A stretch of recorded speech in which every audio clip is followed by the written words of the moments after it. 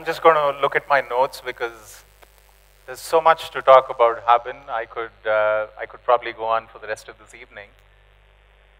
Haben is an internationally acclaimed accessibility leader.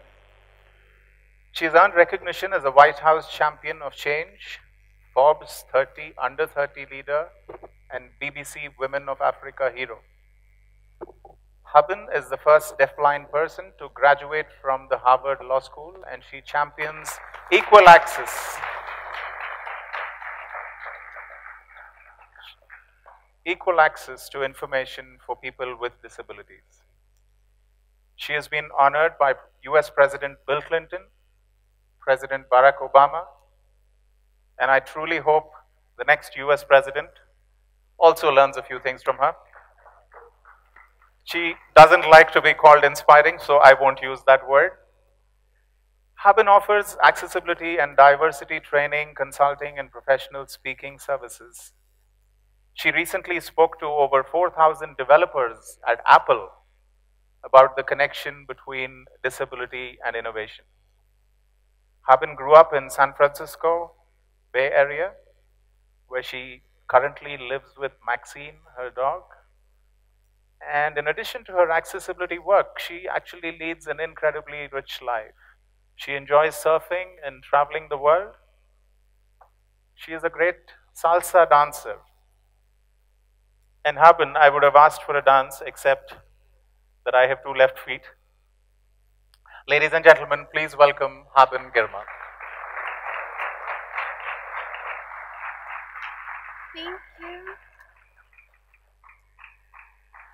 So Haben, I know this is your first time in India, and I'm sure we'd all love to hear how the experience has been for you so far. The food here is amazing. I love Indian food, so I'm having an amazing time here.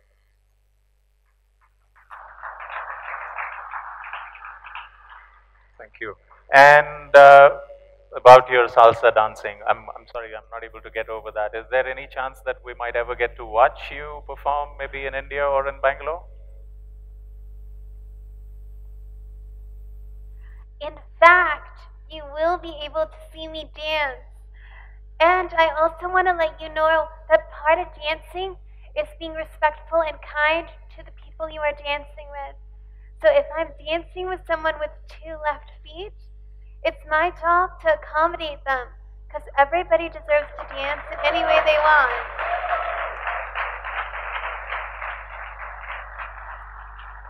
Fantastic. I suddenly feel a lot more eligible to dance with Haben. Thank you for speaking with me, and I'll now let you address the rest of the gathering. Thank you so much, Gopi. Good evening, everyone. I'm thrilled to be here. My name is Haben, and the name Haben comes from Eritrea, a small African country. When my grandmother tried to take my older brother to school, they told her deaf-blind children can't go to school. She took him to the school for the blind, and they said, sorry, he's deaf. We can't teach deaf kids. Then she took him to the school for the deaf, and they said, sorry, he's blind. We don't teach blind kids. When my family moved to the United States, and I was born also deaf-blind, they were amazed to find communities that value diversity and inclusion. The teacher said, we don't have all the answers, but let's try. Let's find solutions. Let's make it happen. And that's how it should be. In 2010, I entered Harvard Law School as their first deaf-blind student.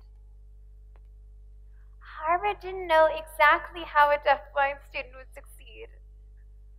They told me, we've never had a deaf-blind student before. And I told them, I've never been to Harvard Law School before.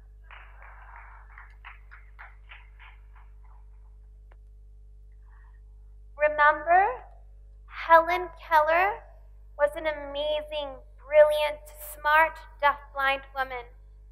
Harvard would not admit her. Back then, Harvard said only men could get an education here. Helen's disability didn't hold her back. Her gender didn't hold her back. It was the community at Harvard that chose exclusion. Over time, the community has changed. Harvard eventually made the smart decision to open its doors to women, people of color, and people with disabilities. My grandmother back in Eritrea, for her, my success at Harvard seemed superhuman, inspirational. And I told her, it's not me, it's Harvard that changed. The community decided that inclusion is important and all people have value. And all of us are part of communities, and we all have the choice to practice inclusion and value difference. So in my talk today, I'm here to encourage everyone to continue to value inclusion and spread this message to all your different communities. It's a choice we face, and we need to continue to share this message with everyone else. I have some stories to share. I want to share a photo that symbolizes inclusion. In this photo, President Obama is standing at a table and he's typing on a Bluetooth keyboard.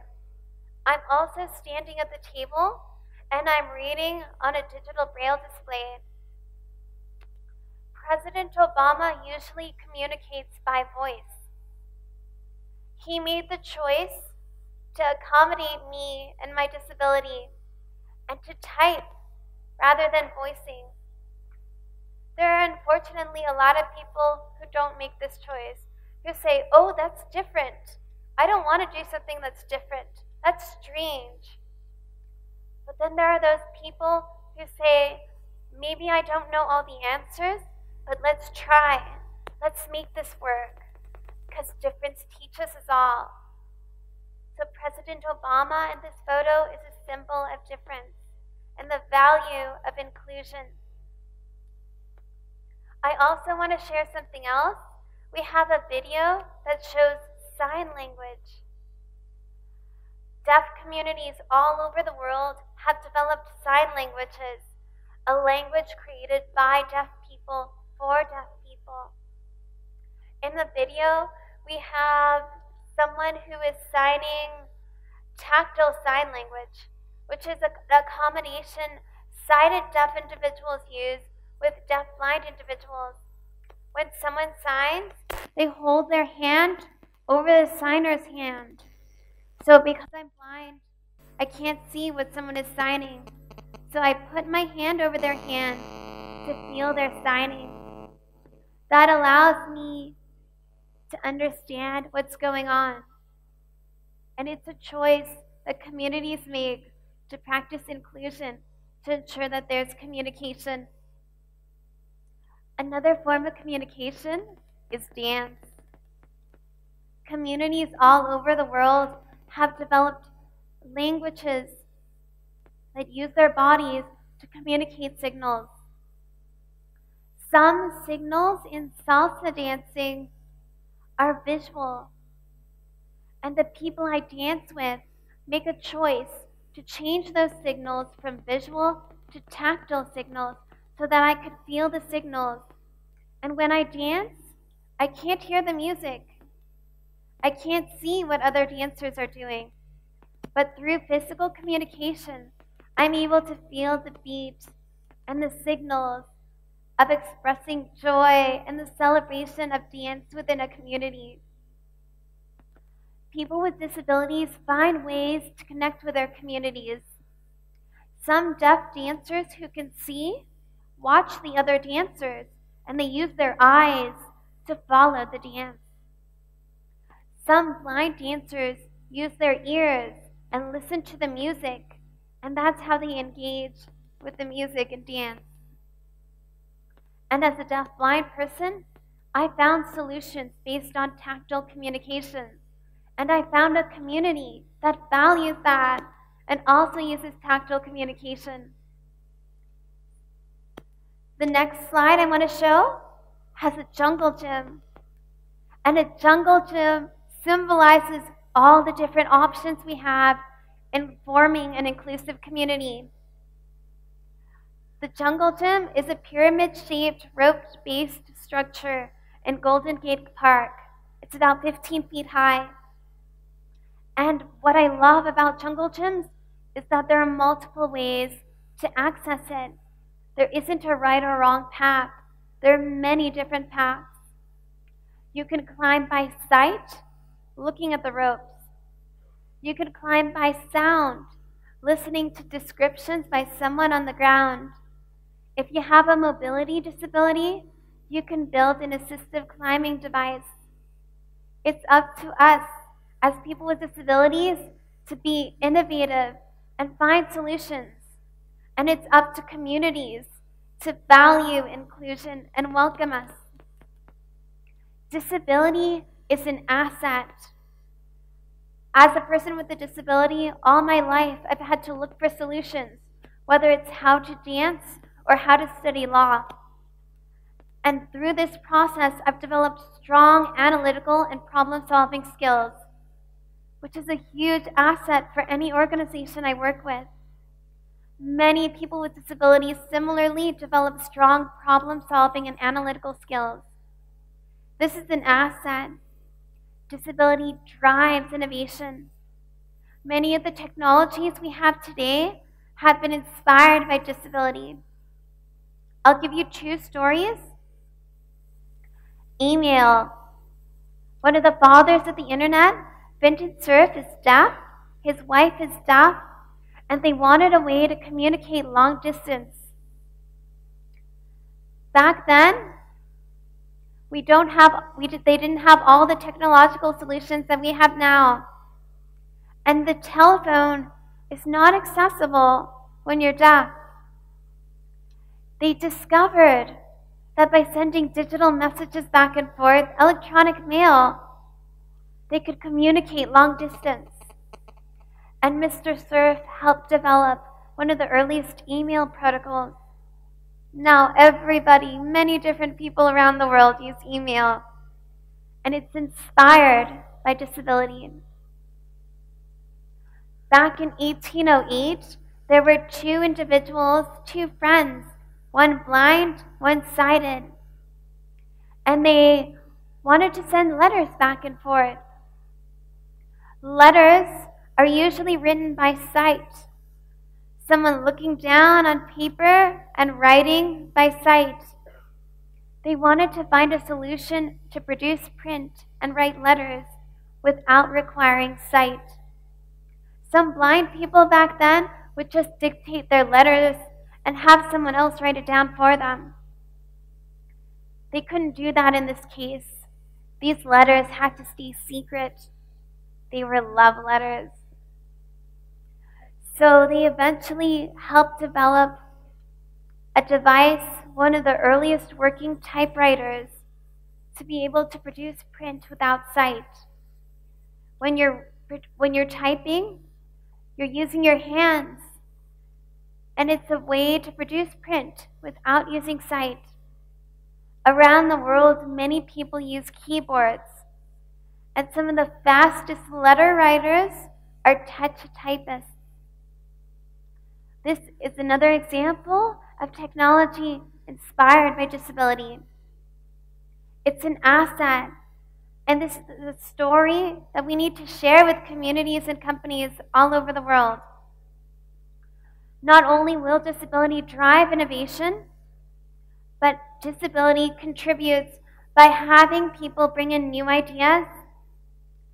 And in order to have that happen, we need our software, applications, websites to be accessible to people with disabilities so they could join the workforces or take the educational tools that would allow them to later join the workforces and be parts of our communities. One tool used by the disability community is called screen readers. And I'm going to share a short video that demonstrates how screen readers work. Braille. The screen reader on the iPhone is called VoiceOver. VoiceOver also works on the Mac, iPad, and the Apple Watch. So when I'm using my phone, I use VoiceOver. VoiceOver can speak out loud and send information to the digital Braille display. News. Checking for news. National Geographic. Unread. World's largest rodents on lam from Toronto Zoo. I'm panning right on the Braille display using the advanced forward button. If I wanted to instead use hand gestures on the iPhone, I could flick right with one finger.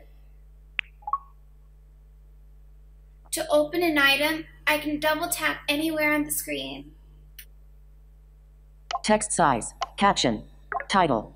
Title. World's large title. After escaping from the Hyde Park Zoo in Canada, 2 capybaras have eluded capture by Jason Biddle. Published June 9. Most people do their best to avoid rodents of unusual size. But after a pair of capybaras escaped from Toronto's Hyde Park Zoo on May alert. Gordon. Hi, I'm at the door. Sushi. Pot of food. Fish cake with swirl design.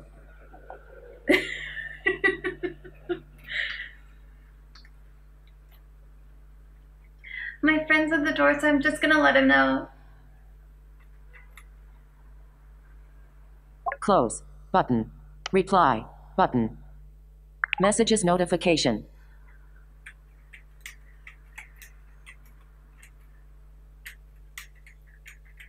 Hang. In. There. I'm almost done with this demo. Send. Button.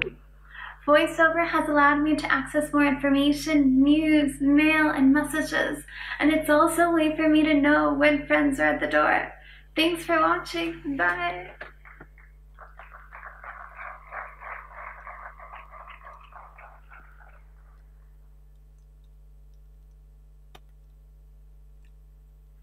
So accessibility features include screen readers, and screen readers include VoiceOver, but also includes TalkBack, JAWS, WindowEyes, which are screen readers used on other platforms.